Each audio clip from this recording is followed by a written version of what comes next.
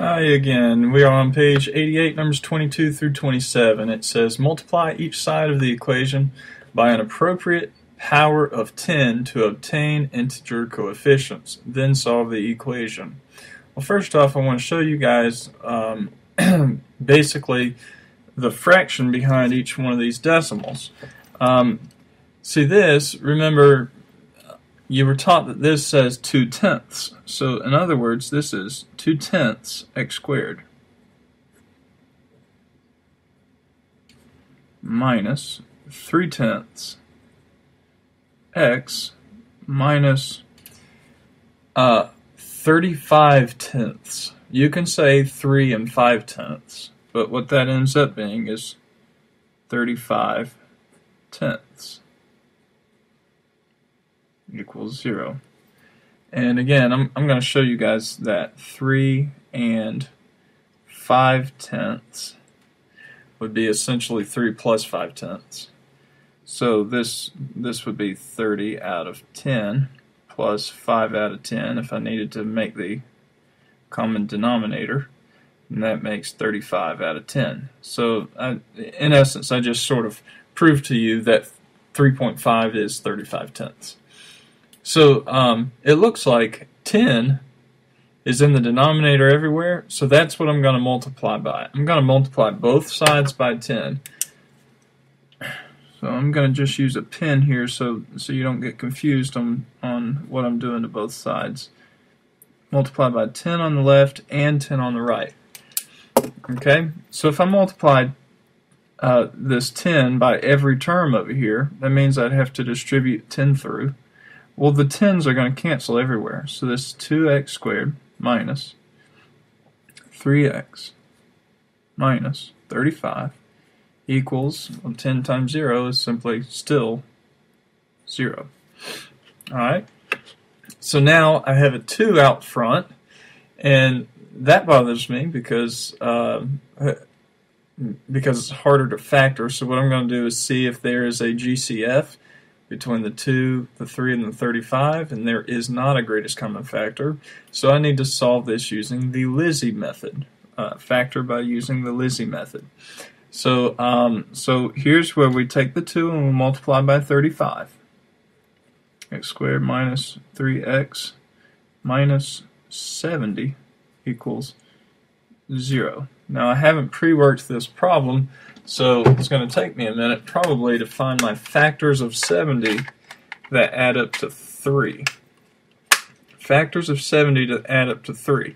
Now, here's how I approach these problems. If the number is too big to memorize all of the factors, like I can remember 7 and 10, and actually that's probably going to work for me. But what I was thinking of was, why not just take that 3? They have to have a difference of 3. So why not just pick something like 6 and 9? Those have a difference of 3, but they only multiply up to 54. And then try 7 and 10. They have a difference of 3, but they multiply up to 70. So this is actually what I'm going to want. Now, which one of these numbers should be negative to multiply up to negative 70 and add up to negative 3? That's right, it'd be negative 10 and positive 7 would multiply to give you that, and then they would add to give you negative 3. Multiply up to negative 70, add up to negative 3. So that's how you'd solve this. You have x minus 10, x plus 7 equals 0, and now you take that 2 from the beginning and divide here and here. So x minus 5, remember, reduce the fraction. If it doesn't reduce, put the 2 out front in front of the x. Alright, and hopefully you can finish this problem. I'll go ahead and show it to you. X minus 5 equals 0, so x equals 5 by adding 5 on each side. 2x plus 7 equals 0, and check this out. we're going to subtract 7 and divide by 2 in one step. So if I subtract 7, then divide by 2, that's where I am, negative 7 over 2. Okay? Alright, so number 23, I'm probably not going to work. I'm not going to show you all those fractions again. I'm just going to show you that if you have tenths, then that's what you're going to be multiplying by to get rid of the decimals. So let's get rid of the decimals in this problem by multiplying by 10. So I'm just going to start here, I guess. I'm going to start on the top line and just multiply by 10 on both sides of the equation. So take that 10 and distribute it through. It looks like I get 10r squared plus, you might not know this by heart, and if you don't know it by heart, you can look at the calculator, but I urge you to start remembering it by heart, I guess. But if I did 10 times 0.6, that's just going to give me 6. All that does is moves the decimal to the right one place. 6r minus, move the decimal to the right, 4 equals 10 times 0 is 0. And you'll be learning about decimal conversions like this, multiplying by 10 and 100. You'll be learning that in biology. So what we do here is we see that the a value is bigger than 1. So it's 10. So is there a greatest common factor in these three terms? And immediately you say yes. 2 goes into everything. So I'm going to divide by 2. Some people will factor here. I'm choosing to divide because I have an equation. And that's okay. If you only had an expression, your only choice would be to factor, but I have a choice. I can either factor the 2 out or I can divide by 2 on both sides of the equation. That's what I choose to do most of the time. So now I have 5r squared plus 3r minus 2. Notice that when you divide by 2, every term gets divided by 2. Okay? And 0 divided by 2 is 0. So now, is there another greatest common factor? Well, no. So now I'm going to take this and I'm going to do the Lizzie method again.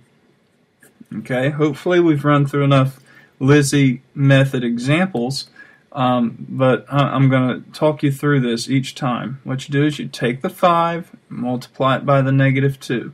So we have r squared plus 3r minus 10 equals 0. So now you're going to factor this like normal. What multiplies up to negative 10 and adds up to 3. You're thinking 5 and 2.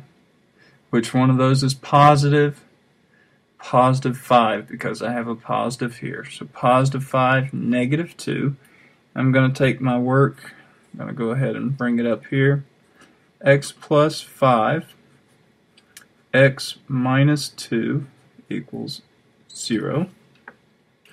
Now remember that that wasn't the original question. The original one has a 5 out front. So since I already multiplied by 5, I need to divide by 5 out here.